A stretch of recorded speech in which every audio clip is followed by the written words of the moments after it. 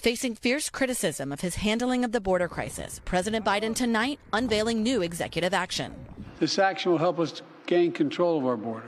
The executive order will bar many migrants who cross the border illegally from requesting asylum when illegal crossings are over 2,500 per day, like they have been for the past 3 years. The restrictions last until they dip below 1,500 per day. If they choose to come without permission and against the law, they'll be restricted from receiving asylum and staying in the United States.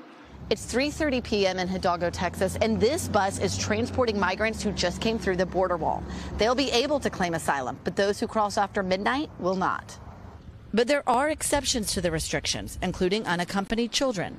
Plus, migrants can still request asylum at ports of entry. Today's move comes after a record. Nearly 10 million migrants have crossed into the U.S. since President Biden took office. Our recent poll shows just 28% of Americans approve of President Biden's handling of the border. Today, the president blaming Republicans for blocking a bipartisan border security bill. I've come here today to do what the Republicans in Congress refuse to do. Take the necessary steps to secure our border. But Republicans say Biden sparked the crisis by reversing Trump border policies, blasting today's move as an election year stunt. He can close the border down entirely. He's not going to do that. He has no interest in doing that. They want it wide open. So this weak measure here, don't be fooled. While some Democrats also slamming the president's action. It's not a time for us to turn to Trump-era policies. It's not time to go and use the tools that Trump used. Today, we met a Venezuelan family who entered at a port of entry this morning, using the CBP One app created by the Biden administration to book appointments for asylum screenings. They said they slept on the streets in Mexico while waiting.